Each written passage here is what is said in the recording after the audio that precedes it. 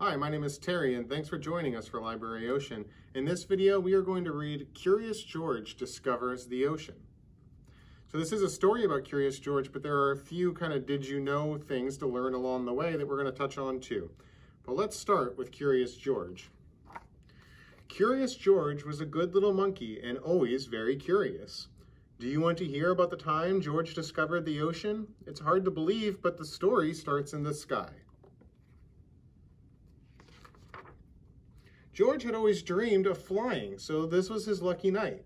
Sorry to pick you up so late, Professor Wiseman said, but a miniature weather satellite just crashed from space and needs to be found right away, and I think you can help. George and the man with the yellow hat watched from the helicopter as their house got smaller and smaller below. They passed the city, the country, and the beach. Soon they were flying over the ocean. Guess who spotted the ship first? Yes, George, there's the Einstein Pizza research ship just ahead, the man said. Did you know that there are satellites above the Earth? They take pictures of how the clouds move. Professor Einstein and Professor Pizza looked worried. They explained the situation to George. The satellite splashed down close by, but no one is sure exactly where. It might have broken in the crash. That doesn't sound good, does it? What if the information and photographs the satellite had gathered were lost? Should we help them look for it, the man asked. George couldn't wait to begin. Did you know that a research ship is a floating laboratory? Some are designed for day trips, but others are home to researchers for weeks or months. If they were going to search the ocean floor for the satellite, they would need to take Pizza and Einstein's submarine. First a helicopter and now a sub today was turning into a big adventure. Did you know that sub is short for submarine? Subs can travel underwater. What do you think George saw through the sub's windows? There were so many things to look at. Fish, plants. Okay, George, the man said, keep your eyes peeled for that satellite. George tried to pay attention. Soon the submarine's sonar began to beep. Had they found the satellite already? That's not the satellite, George, Professor Wiseman said.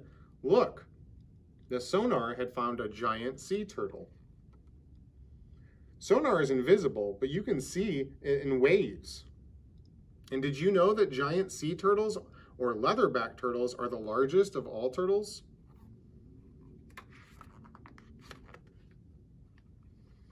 It wasn't long before the sonar found the real satellite. We're getting close, Professor Wiseman said.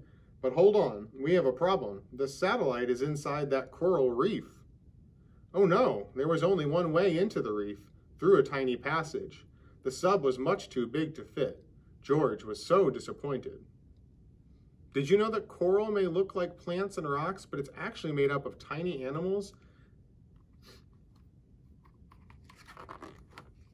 The team returned to the research trip to make a new plan. If the sub was too big to get into the reef, they'd need something smaller. Do you have any ideas? George had one. He was small enough to fit through the opening. With a scuba suit, George could swim in, explore the coral reef, and get the satellite. George's scuba suit fit just right. Your helmet contains a camera, microphone, and headphones. This locator will flash when you're close to the satellite, Professor Wiseman explained. We'll be able to see you on our monitor and speak to you the whole time. Are you ready? George was ready and excited. Did you know that SCUBA stands for Self-Contained Underwater Breathing Apparatus?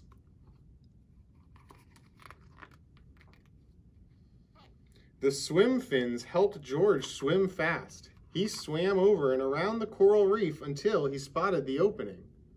You found the opening, George, he could hear Professor Wiseman's voice loud and clear through the speakers in his helmet. You should be able to swim right through.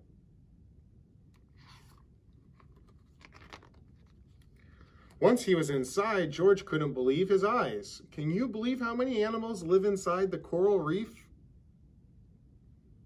Did you know that coral reefs are home to some of the most diverse ecosystems on Earth? That means many different kinds of life, plants and animals, all live here together.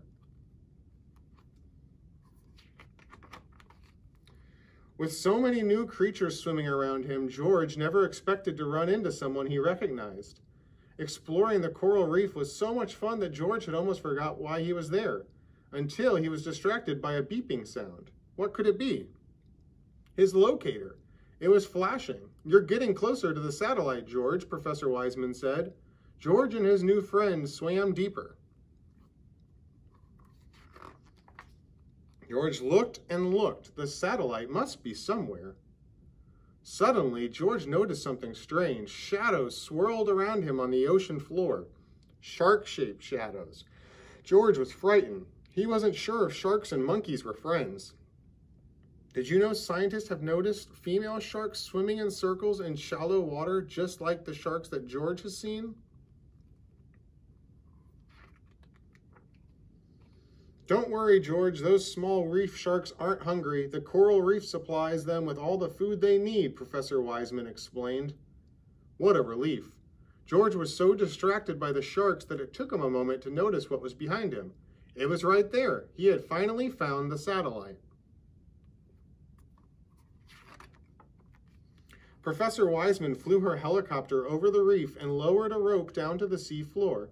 George grabbed on, and he and the satellite rode out of the water, up to the helicopter and back to the research ship. George was happy that he found the satellite, but still, if it was broken, all that work and search would be for nothing. When they got back to the ship, Einstein and Pizza decided to check the satellite. "It's in great shape," Professor Pizza said. "Not a scratch on it," shouted Professor Einstein. The research was saved, all thanks to George. "Ahoy, George," they called to him from the ship. They wanted to celebrate, but what do you think George was doing? It had been quite a day. George got to fly in a helicopter, and that was fun, but he decided swimming in the ocean was even better, because in the sky there are no sea turtles. As Curious George discovers the ocean. Hope you enjoyed it, and we'll check out the rest of our library ocean activities today. Thanks.